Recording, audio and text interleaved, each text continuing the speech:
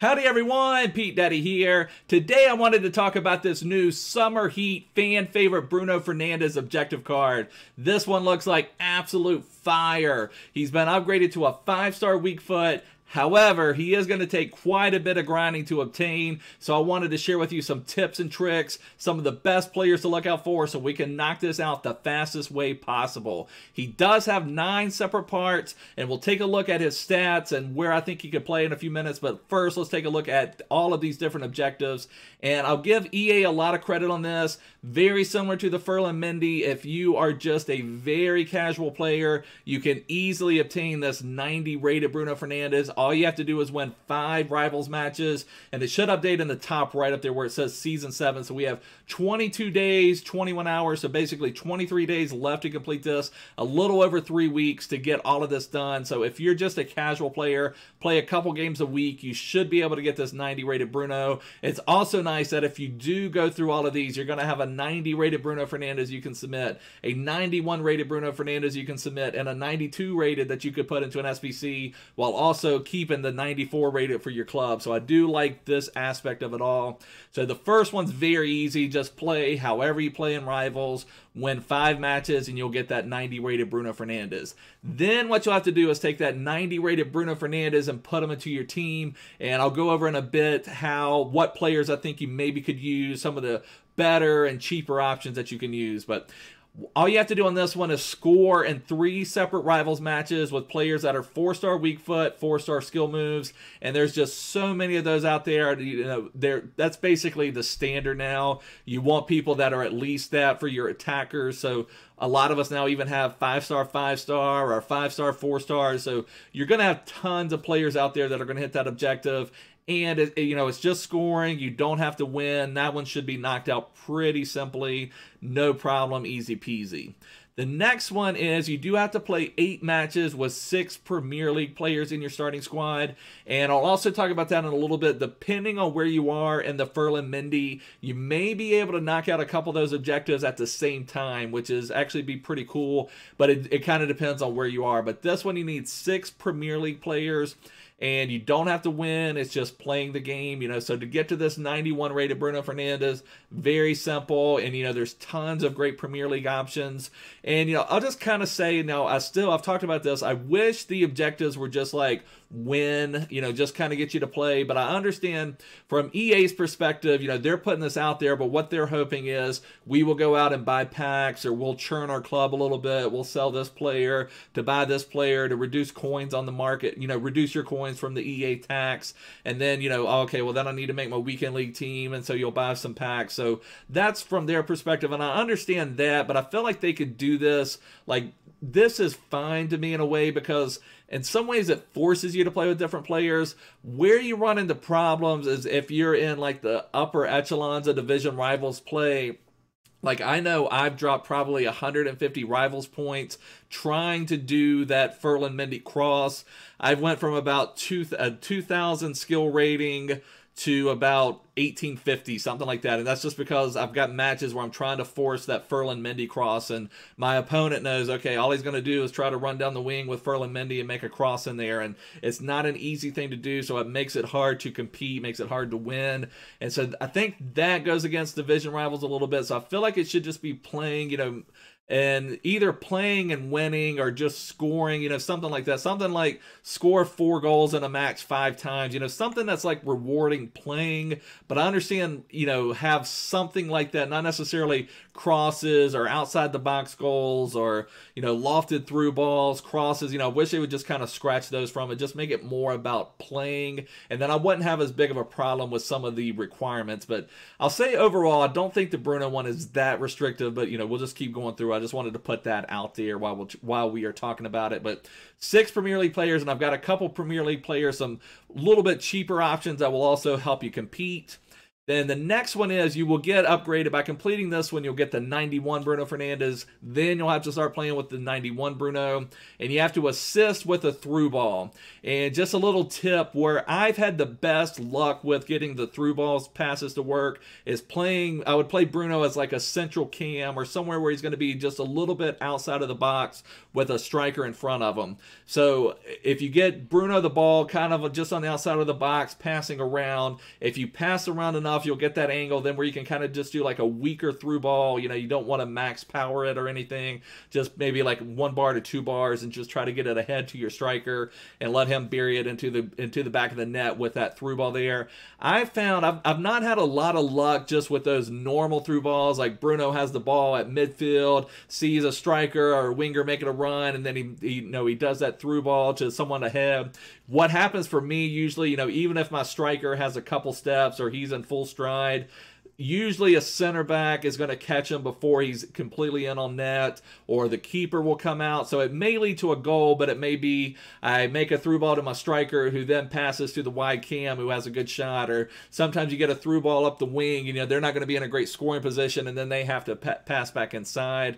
So for me, that's the best way to get the through ball, not just kind of camping out at midfield and trying to thread through balls through as far as leading to a direct goal. So that's what I would recommend. Camp out on kind of the edge of the box and make just a little dink through ball. And anybody who doesn't know, through ball is the top button, so Y or triangle. Then the next one is just score and assist with Bruno in 2 separate rivals matches with 4 Portuguese players in your starting squad. We have 2 different objectives where you have to have 4 Portuguese players in your starting squad.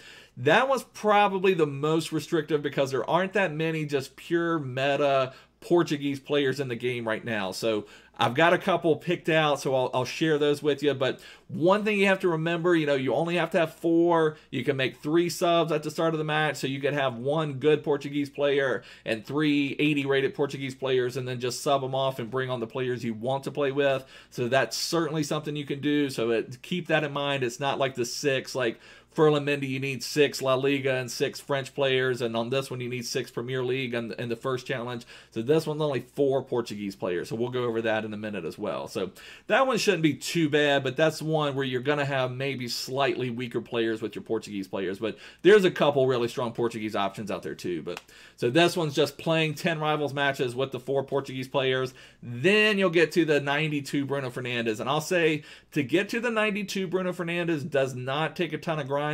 The 92 one does have the 5-star weak foot, so if you just wanted to go to the 92 and stop, that would be completely fine. Then you don't have to play any matches with win conditions, because after this, to get to the 94, we do have some win conditions. And this one doesn't have a win condition, but you have to score an outside of the box goal with 92 Bruno Fernandes. And these aren't that bad. It just kind of depends. I've had games where I feel like I've had 6 or 7 amazing outside of the box chances, and they will all either sail wide. Sometimes I try to either do it with, if you can do an outside the foot shot from outside the box, or if you can kind of do like one of those near post outside the box shots, those work well. Finesse shots can work as well, but then it seems like some games you're kind of like not in a great position and you just shoot from outside the box and it flies in. So I haven't found any like great way to score outside the box. This could easily be one though. Hey, you message your opponent before the match. Hey, can I get an outside the box goal? We'll trade goals. Some people will allow you to do it. You only have to do it 2 times, and it doesn't have a win condition, so it shouldn't be that bad. Just kind of keep that in mind. And then now we get into the last 2 do have win conditions, but it's not that bad because on the Ferland Mendy one, you're asking a left back to come forward to score and assist.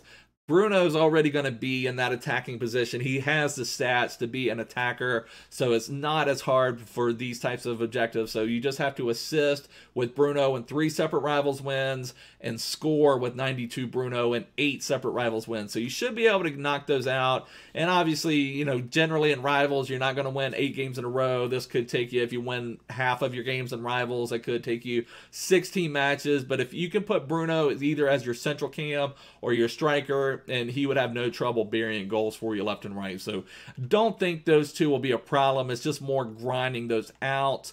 And then the other good thing on this one is you don't, for the 92 Bruno, to get to the 94. You don't have to have anyone else in your squad that you don't want to, so you don't have that Portuguese restriction. You don't have that Premier League restriction, so you can have Bruno linked to, say, someone like Aaron Wan-Bissaka at right back, and then, you know, maybe one more Premier League player or something like that, like a Lucas Moura, Richarlison.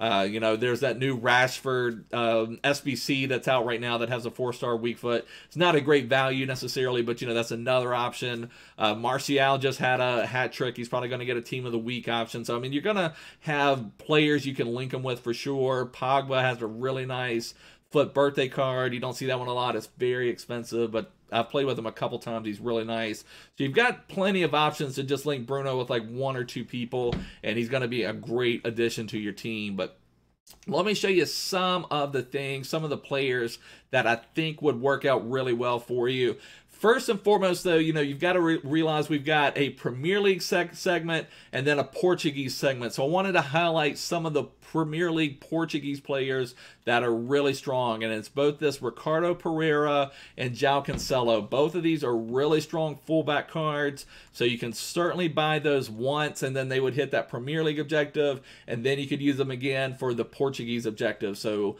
Ricardo Pereira and João Cancelo are both really strong options. Let me just see what they're going for right now. I don't think they're that crazy expensive, but let me just see. You know, like this one, 88,000, 95,000.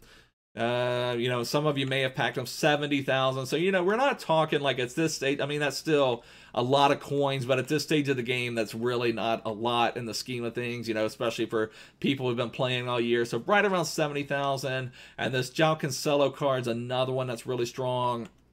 And let me see what he's going for on the market.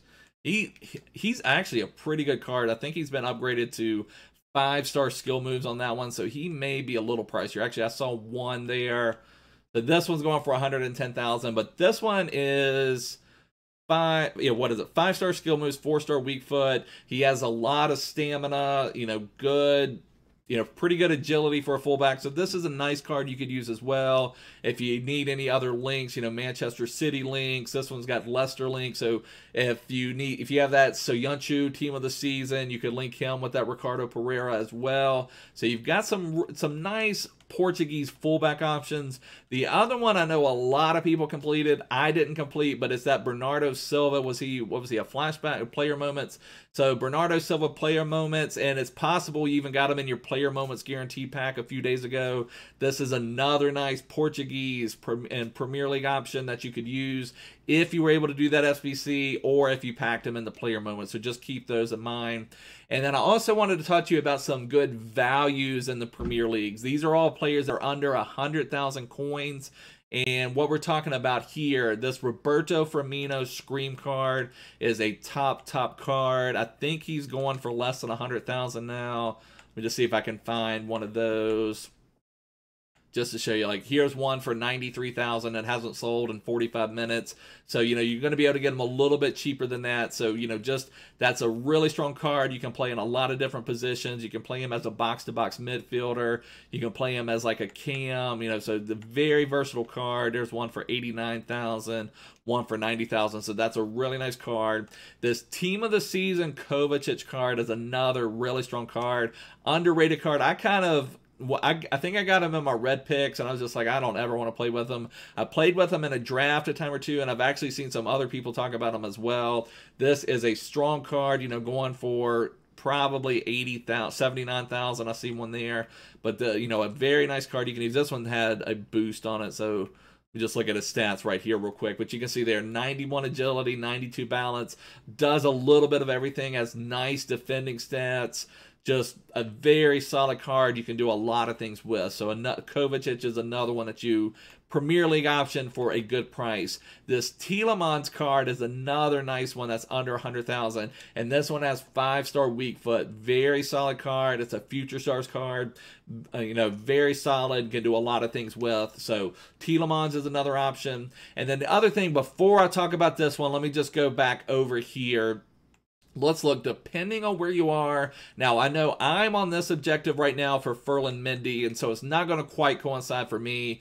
But if you are on this one right here, right now, and this one is play 12 rivals matches with 87 overall Summer Heat Ferland Mendy and 6 French players in your starting squad to earn 89 overall Summer Heat Mendy. If you are on this objective where you need to get Ferland Mendy with 6 French players in your starting squad, and at the same time you were on this one where you need to do 6 Premier League players, and those could very easily coincide for you. So it would have to have 6 Premier League players and 6 French players. And there's some really nice Premier League French players. So let me just show you these. And that would make it really easy. You could do 2 objectives at the same time, which would be absolutely amazing. First off, this Saint Maximin I'm putting out here both as a value Premier League player and as a French player. So this Saint Maximin right here, just for whatever reason, you can see his stats, but just a wizard on the ball. I've played with his FUT birthday version a few times. I played with him on my main account. I was testing him out, 5 or 6 different times. Very, very nice. I think I've even had him in draft a couple times, but this one, he's 5-star skill moves, 4-star weak foot, just a wizard on the ball, just whatever it is with his body type in game, just dribbles the ball really, really well and takes care of his business. So Saint Maximin is both a French player and a strong value for the Premier League. And then some other French players, you've got Conte in the Premier League, Lloris in the Premier League. Even this 81 Moussa Sissoko is still going to do work for you. So right here would be 4 French Premier League players that you could have to both hit that Premier League objective and that 6 French players for Ferland Mendy at the same time, which would make it really, really nice. So that's something to keep in mind if that happens to coincide for you, to be able, whenever you can knock out 2 objectives at once, that makes things super, super nice. And then right here, I've got some Portuguese players for you. And some of the best ones, Cristiano is a nice option. This is just his regular gold. I believe he's going for right around 200,000 coins. Let me just see. So yeah, 199, 198. So, he's a little pricier, obviously, but, that's one of the best Portuguese options. If you don't want to put that kind of coins into one player that you're just going to have to turn around and sell in a few days, then this Rafa card, this is the team of the season, Rafa. Very, very strong card. I've played with him a bunch. He goes for right around 100,000. Let me just put him in. So you see there are 100,000, tons of them out there near that range. 100,000. So that Rafa, if you've got him, a very, very strong card. 99 agility, 99 balance, near perfect pace, great shooting, and he's 4-star, 4-star. So a really, really nice option for that Rafa there. So that would be one of the ones I would recommend the most. He's right in that 100,000 coin range. Plus he's Portuguese, so if you wanted to just buy one strong Portuguese player, you could get Rafa, and then the other 3 you could just have 80 rated Portuguese players and sub them all off for your main players. So that's something to keep in mind there. This Rafa will compete with anybody down the wing, playing wide cam, doing all that type of stuff. This Renato Sanchez is another one of the best 2-way midfielders in the game, but he's very expensive. So just take a look at this one right here. This one, I probably, unless you've just got like infinite coins, I wouldn't necessarily recommend having to buy him. He's actually come down some, so that's not as bad as I was thinking he was. This 360 range really is not a bad price for him, and this one hasn't even sold, so you maybe could be able to get him even cheaper. But this Renato Sanchez is a super, super strong card. Does everything well. You could play him as an attacker. You could play him as a CDM. You could play him as a 2-way midfielder, which is probably his best position as like a 2-way midfielder.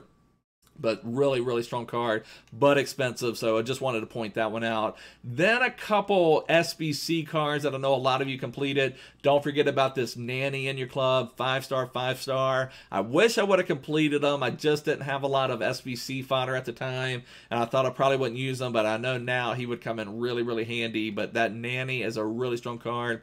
This Charisma was another SBC out there, and look at that. EA, come on. Tell him I'm glad I wasn't in the middle of a game. So we lose our connection to Ultimate Team right in the middle of everything. How crazy. What's going on?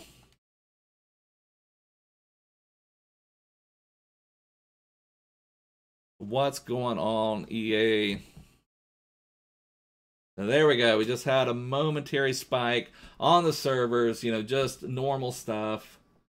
We get used to it. I had 2 weekend league matches where that happened to me this weekend. It's just when you lose a game like that, it crushes your soul a little bit, but that's just part of it. But you can see up there themed objectives. There's the Ferland Mendy. There's the Bruno Fernandes. I mean, I will give EA a lot of credit. This Summer Heat promotion's been a lot of fun. The Summer Showdown objective is pretty cool. I completed the which one was it? The Diaby.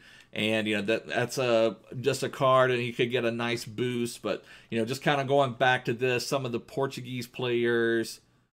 Quaresma was another SBC, and then another one that some of you may have, if you haven't turned them in already, that would be the problem, is this Gelson Martins was a storyline card from, I think, Season 2, so if you've kept him in your club, that's another really strong option you can use as a Portuguese player.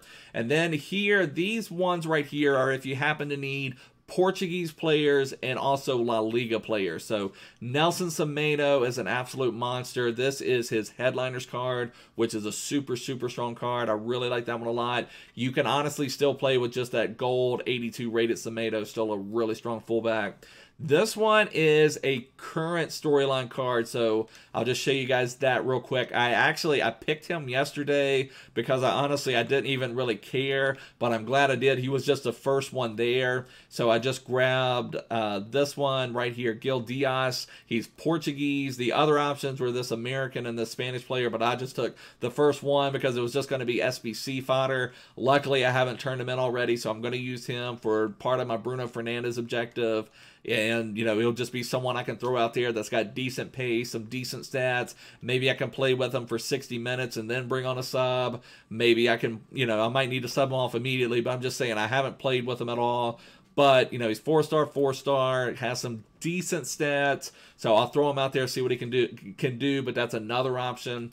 Also, this William Carvalho Scream card is a solid option for just a pure defensive midfielder. He doesn't have great agility, great balance, but, I've played with him some in drafts. He's not terrible. If you just need a pure ball-winning CDM, he will work for you. And then a couple gold options if you need cheaper La Liga Portuguese options. And the reason I'm showing La Liga is if you're trying to do something like a Ferland Mendy, where you need to do the La Liga players and you also need to do the Portuguese part for Bruno Fernandes at the same time. That's why I'm highlighting some of these Portuguese La Liga players, part of the ones that you can maybe do at the same time. And then also this João Felix is another one that's at least competitive. He was one of the most popular cards at the very beginning of the game, but those are ones to keep in mind.